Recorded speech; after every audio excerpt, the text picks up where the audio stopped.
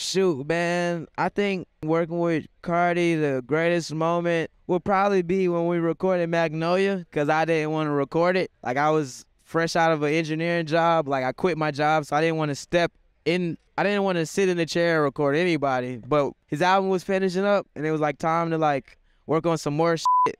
And they needed, someone to just step in that day so they can finish mixing up everything else. And I was like, nah, I don't want to do it. I don't want to do it. That's like, man, come on. And I finally did it. And then we made history, dog. So that's like one of those moments where like I even had to tell myself like maybe sometimes I need to do something when I don't want to do something.